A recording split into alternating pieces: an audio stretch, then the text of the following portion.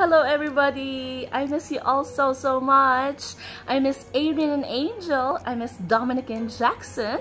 I also miss Jimmy and Lucky. I miss Morris and Moncon. Nora and Paxton, I miss you so much. I also miss Poon and Rafa. Taeyang, of course, I miss you. And Titi. Yo-Yo, I miss you all so much. I even miss your mommies and daddies because they always come to school with you in the morning to drop you off to school. So I really miss you all. And hopefully we can see each other very soon, and hopefully we can play together again in the classroom and even outside, or play with water together. I miss you all so much, guys. Also, I miss reading a book to you.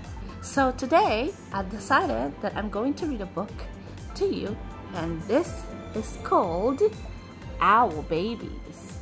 Can you tell me what kind of animal these are?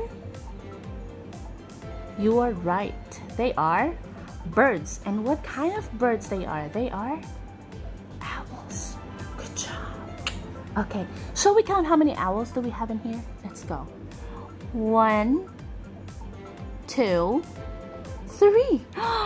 There are 3 owls, and they're just not only owls, they are owl babies that live in a tree. Do you want to hear a story about them? I would love to hear a story about them. Are you ready to listen? Let's do it.